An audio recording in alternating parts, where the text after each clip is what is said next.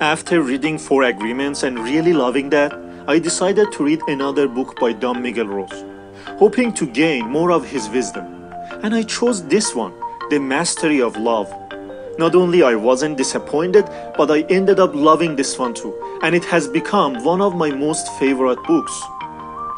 The key point of the book is that we as humans try to look to others to provide us with love when we don't seem to realize that all the love we could possibly want is already within us. In this book, Don teaches us how to build a loving relationship with ourselves and other people. He tells us that we go out searching for love because we think we don't have it. We search for love from people who also don't love themselves and are also searching for love.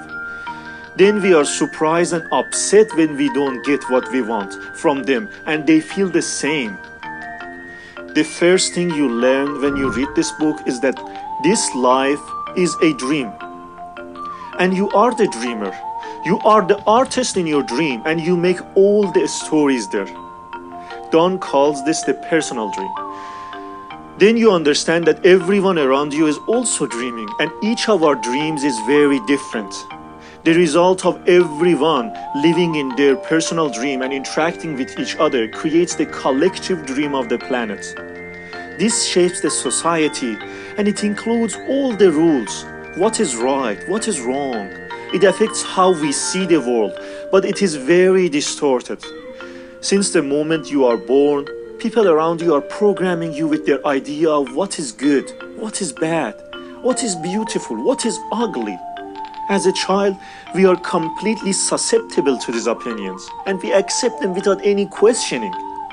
Then we grow up and that's how we see the world, ourselves and others. Based on these opinions, we judge ourselves not to be good enough. We were born in this society, we grow up in this society and we learn to be like everyone else, playing nonsense all the time because we want to fit in. Then the fear of rejection comes up because we think if others knew who I am, they will definitely reject me. We seek love and acceptance from others and we fear we might not get it and we might get rejected.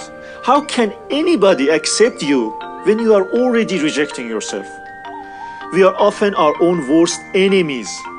And to love, we need to accept ourselves first. So you live in a dream, but this dream is only real for you.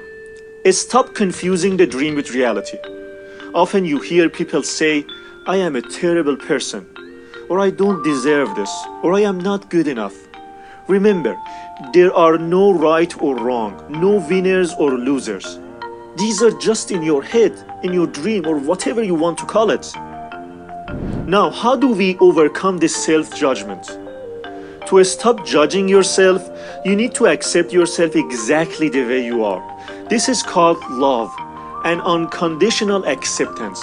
The best definition of love I've ever heard. To have a good relationship, you need to first focus on the most wonderful relationship you can have, and it's the relationship with yourself. This is not about being selfish, it's about self-love. You have to love yourself before you can love someone else. A great teacher, Wayne Dyer, once told me, you can't give away what you don't have. You can't give love to other people if you don't have love to give away. It's that simple. You need to take responsibility for yourself and can't base your happiness on someone else. It's easy to think, if this person really knew and loved me, they would know how to make me happy. We need to become aware that we are looking for love in the wrong places. To make this clear, imagine you have a magical kitchen that gives you an unlimited amount of any food you want. You are never hungry and joyfully share your food with others. One day a person arrives at your door with a pizza and says, I have a pizza and I'll give you some as long as you do what I want. It sounds ridiculous to you and you never accept such an offer. Your food not only tastes better, but it also is available without any conditions attached. Now consider this scenario with love. Within you is all the love you need and you share it with others.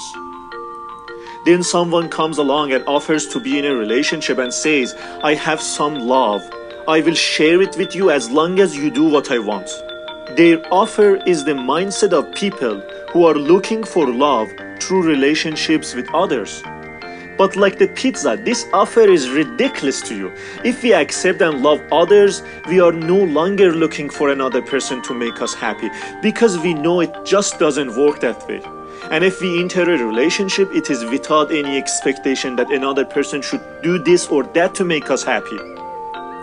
We stop trying to change them into the person we want them to be. For example, our relationship with our dog is perfect because we get exactly what we want from our dog. We never wish that our dog would be better at being a dog, and we love it just as it is.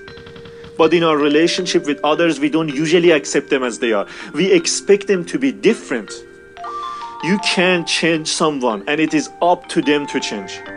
So why should we be upset for being with a person who acts like a cat when we want a dog? It is much easier to get a dog than to expect a cat to act like a dog.